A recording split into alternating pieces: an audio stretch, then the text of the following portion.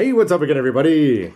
Robert 184, 2Rs2Bs, GundamReviews.net, and it's been a while since I've used that age machine, but we've got to see some more news coming out of the Shizuoka Hobby Show in terms of the online exclusives. If you're a fan of Master Grade Lead Gundams or their variants and their color spin-offs, which I definitely am, there's some pretty cool news coming out as it's been revealed that we are going to be getting a Master Grade Gundam Age-1 number 2 machine. This is an MSV that we've seen from Unknown Soldiers, and in that one we got to see it with a very cool assault jacket, which is an interesting take on the Full Granza, which is a take on Alex, and a million other things that we've seen before.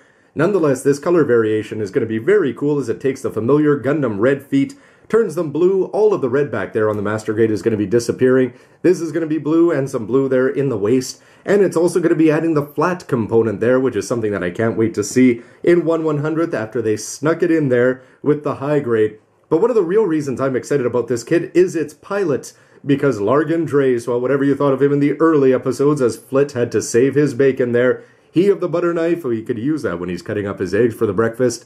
But you can see the Genoa spinning around there. The idea that Largan became cool is something that came out after, especially in Memories of Sid, and the idea that he could get his own Gundam Age-1 is just going to be carrying on in a long tradition of M-Machine and many other hand-me-downs that we've got to see with things like the Strike, and then used, well, even if it is only an MSV, maybe we'll get to see it snuck in somewhere, and Memory of Eden, will it make an appearance there? I'd love to hear your thoughts, speculations, and how you feel about both the MS design and the fact that it's actually going to be coming out in kit form. Because the big question for me is going to be, where is the Master Grade line going for Gundam Age? The fact that the Double Bullet is coming out as a regular retail release has filled me with a renewed sense of hope. Will we be getting a Master Grade Age-1 Granza, Full Granza? Would be something I would love to see. When would it come out? We haven't heard hide nor hair of the Master Grade Age-3 Normal or the Age-FX, which had been shown off many, many months ago. So it seems like all the focus is going to be on Asim's generation, at least for the summer. Would they end the Master Grade Age-1 line with the Full Granza, similar to the way that they did with the High Grade line? Or will we ever see a Master Grade Zayhart bad guy to go along with this motley collection? And how motley will it get? Or are they only going to do the first two generations?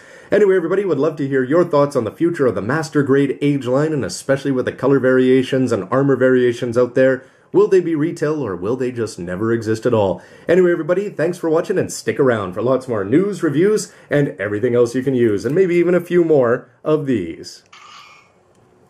Funny it hasn't called me to play the game in a little while. Seriously, if and when did Largan ever become cool? I'll get my Master Grade Full Granza when I get my 3.0 in 30 years.